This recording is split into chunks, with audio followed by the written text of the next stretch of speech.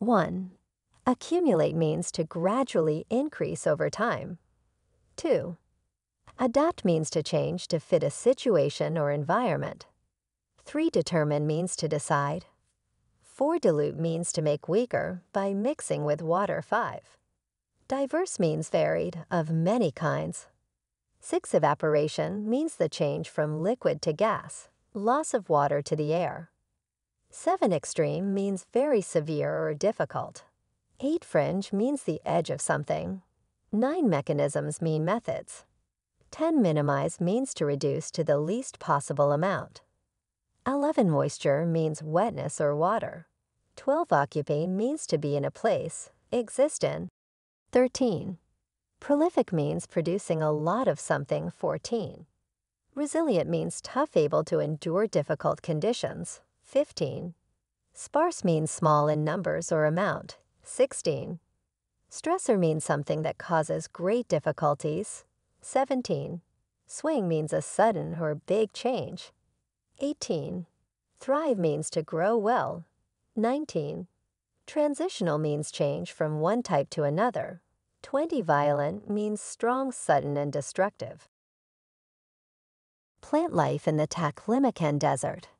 The Taklimakan Desert, second in size only to Africa's Sahara Desert, occupies some 337,600 square kilometers, 130,300 square miles, of northwestern China, an area about the size of Finland.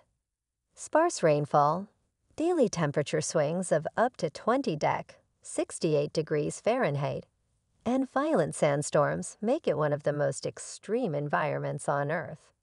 85% of the Taklimakan Desert consists of shifting sand dunes, some up to 250 meters tall, that are largely free of vegetation. Yet transitional areas between the open desert and oases on the desert fringe support diverse plant forms that not only have adapted to the harsh conditions, but actually thrive there. Successful desert plants are resilient to scorching summers and frigid winters, drought, and high salt conditions.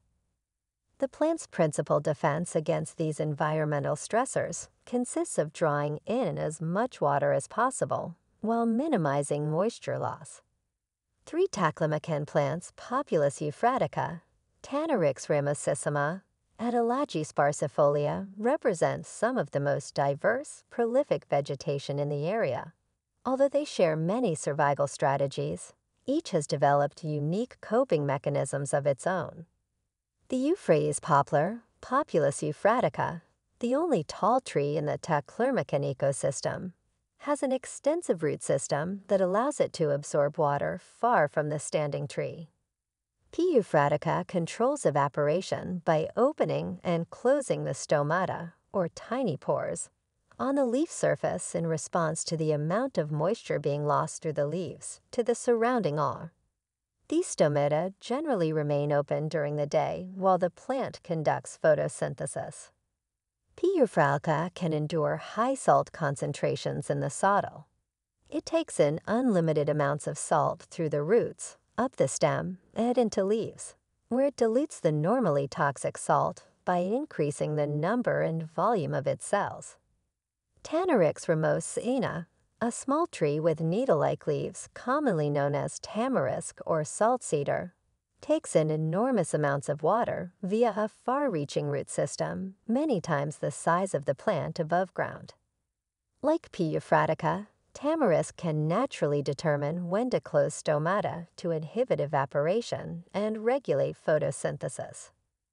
Tamarisk has a high tolerance for salty conditions and even produces its own salt, which it accumulates in special glands between the leaves, and then releases onto leaf surfaces. Leaves dropping to the ground make the soil more saline or salty, giving tamarisk a competitive advantage over less salt-tolerant plants. Sparsifolia, a spiny shrub, thrives in the Taklimakan Desert, even though it uses large amounts of water, especially during the summer months. With only a few wispy roots in the upper soil, it is unaffected by occasional flooding. Most of its roots reach down deep, where they take up water from as far as 16 meters below ground.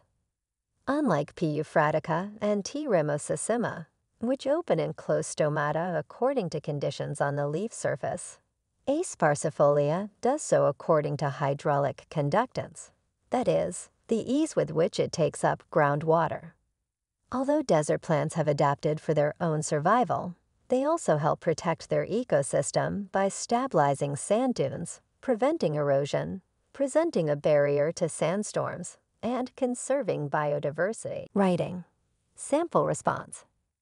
The charts show information about the size, rainfall, and temperatures of 3 deserts on 3 different continents. At 9 million square kilometers in area, the Sahara Desert in Africa is much larger than the other 2 deserts shown. The Taklimakan, at 270,000 square kilometers, and the Great Basin, at 305,775 square kilometers, are similar to each other in size. The Taklimakan has the sparsest rainfall, with an average of 1 to 3.8 centimeters per year. The 3 deserts have similar summer temperatures, 30 degrees Celsius in the Sahara and Great Basin deserts, and 25 degrees Celsius in the Taklimakan Desert. However, winters in the Sahara, with an average temperature of 13 degrees Celsius, are much warmer than in the other 2 deserts, where the average winter temperatures are -8 degrees Celsius and -9 degrees Celsius. The highest temperatures recorded in the Sahara and Great Basin are almost the same, 57 degrees Celsius and 58 degrees Celsius. The other extreme, the lowest recorded temperature, is not shown for those 2 deserts, but it is shown for the Taklimakan, -26.1 degrees Celsius. Speaking. Sample response. Are you interested in visiting extreme environments, such as deserts or high mountains? Why or why not? I don't think I would like to go to the top of a high mountain because I don't like to be cold. And I think climbing high mountains like Mount Everest is dangerous. It might be interesting to visit a desert because I would like to see the different kinds of plants that grow there. I think they would be very unusual and interesting to look at. But I don't like to be too hot either, so I wouldn't want to stay in the desert for a long time. I don't really like extreme environments. I prefer to be comfortable. Why do you think people like to visit extreme environments? I think people like extreme environments for 2 reasons. One is adventure. Some people like doing unusual or dangerous things. They want to see if they can climb to the top of high mountains or endure extreme hot or cold.